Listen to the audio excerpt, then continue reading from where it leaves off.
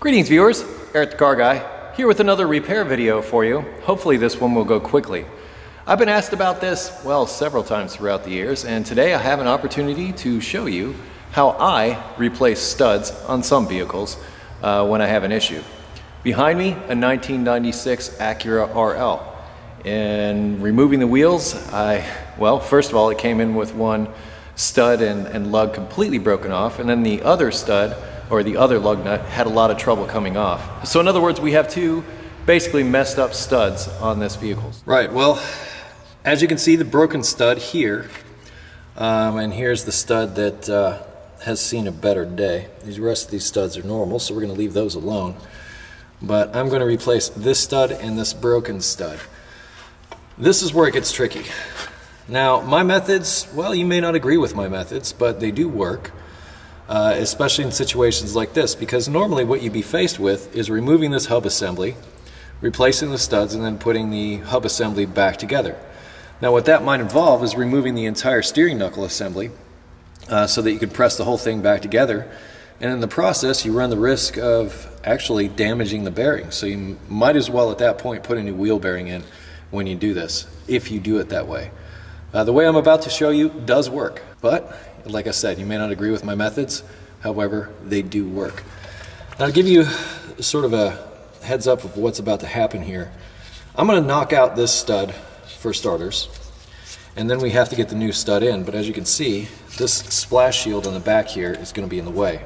The only way to remove the splash shield is with these screws around the outside after the hub is removed. We don't necessarily want to go there, so what I'm going to do is I'm going to cut a couple of slits here in this splash shield.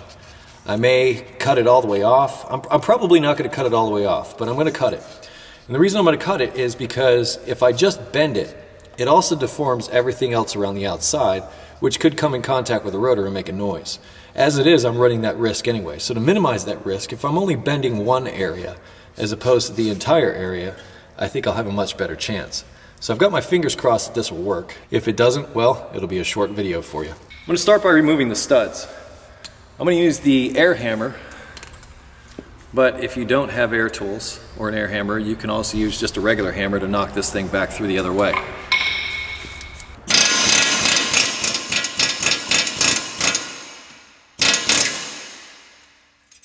Okay, so there's our old stud. Now if we do the same thing to this long stud, it's not going to have enough room to come out. As you can see, we had enough difficulty with this one.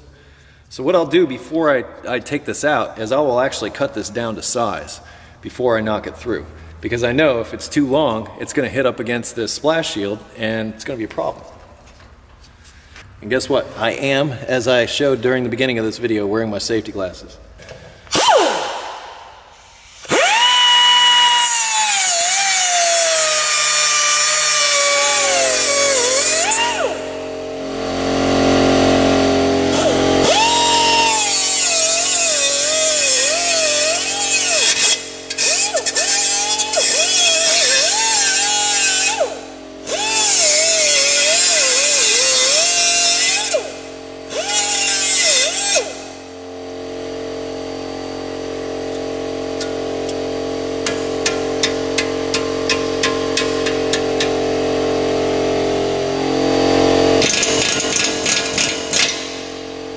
Okay, this next part might seem a little controversial, but as I said, this is the method that I use and have had success with in the past. I can say success.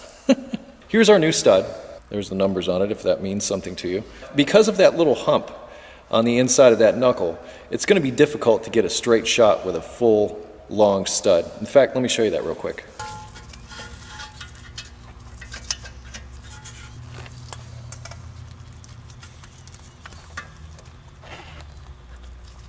So as a measure of dealing with this issue, I am going to actually shave down part of this stud so that it slips into place. Now I'm going to have to shave down a good portion of this. In fact, more than some of it than some of you might be comfortable with, but that's kind of what I've got to do. You'll notice I've positioned the stud inside my vice grips. I'm not touching the threads. I hope you can sort of see that I'm not touching the threads when I do this. You don't want to damage the threads. That's the whole reason why you're here in the first place. But I'm going to shave off with this grinder here as much of this stud as I possibly can and still have it be a viable stud here.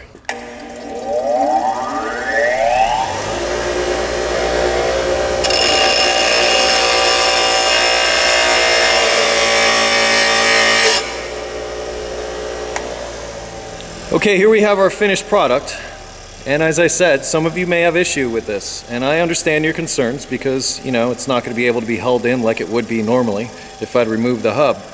But unless you want to remove the hub and possibly replace the wheel bearing, this is how you can do it. But I'm hoping that that angle is enough that I'm actually able to slip the stud into place and get it to go in.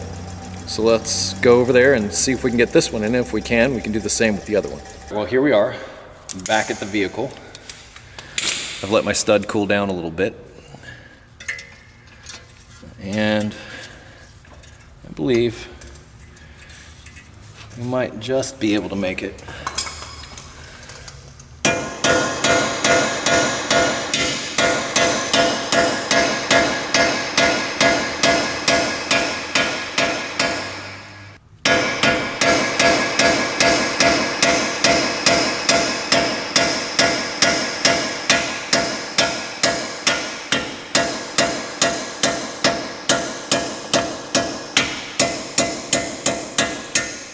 As you can see, it took a bit more effort than I thought, and looks like I boogered the threads up a little bit. Well, let's just see if I can still get a lug nut on there. Probably take a thread file to this and clean these up, and then when I do the next one, probably a steeper angle would be beneficial. But when you're at this point, you've got a couple of different choices. One of those choices is to take an old lug nut, put it on here, and tighten it down and draw it up. Every time, personally, I've tried this method, what's ended up happening is this stud ends up spinning inside the hub. What I like to do instead is I'm just going to go in with my air hammer and knock it back through the other side.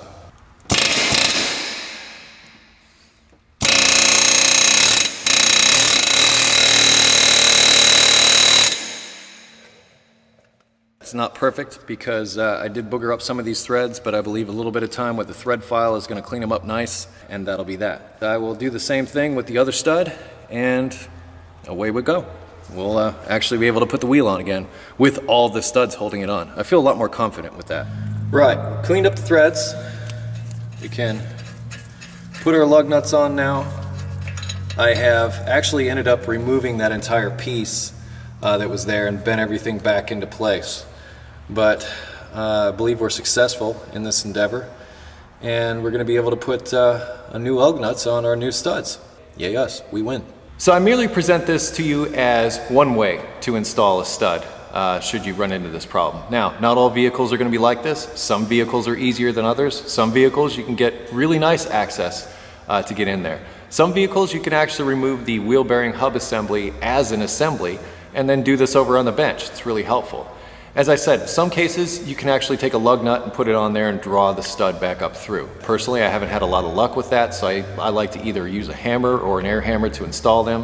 Whenever I do that, it seems to work out fine. That's just my personal preference. The takeaway here is this is one way to install a stud. That's pretty much it. Hey, if you have automotive questions, I would ask that you head over to EricTheCarGuy.com. You know what? When you get there, there's a list of categories of the most popular questions that I've been asked over the past few years. You might just find an answer rooting through that. If that's not the case, hey, try our search function. Big green box there, type in a couple of keywords, and all the information that we have in our database pertaining to those keywords will come up, and that might just solve your problem. If that still doesn't work, feel free to sign up for our forum. It's absolutely free. All you need is a valid email address. Just be sure to respond to the confirmation email and click the activation link in that in order to complete your registration. Once you've done that, you can post your question over to the service and repair section over on our forum, and we'll do our best to help you over there. Other than that, you can connect with me socially on Google+, Facebook, and Twitter, and I close with be safe, have fun, and of course, stay dirty and studly.